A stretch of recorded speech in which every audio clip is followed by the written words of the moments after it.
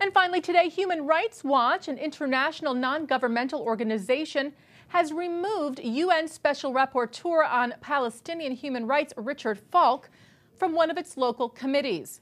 UN Watch, a non-governmental organization based in Geneva that monitors the performance of the United Nations, had called on Human Rights Watch to remove Falk, saying he has been spreading anti-Semitism.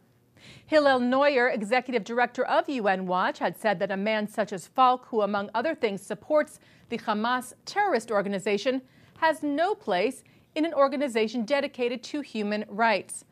Following Falk's removal, Neuer said, "We commend Human Rights Watch and its director Kenneth Roth for doing the right thing and finally removing this enemy of human rights from their important organization." Falk, who is himself Jewish, has also compared Israel's treatment of the Palestinians to the actions of the Nazis. Falk was removed on Tuesday from his post at Human Rights Watch's local Santa Barbara committee.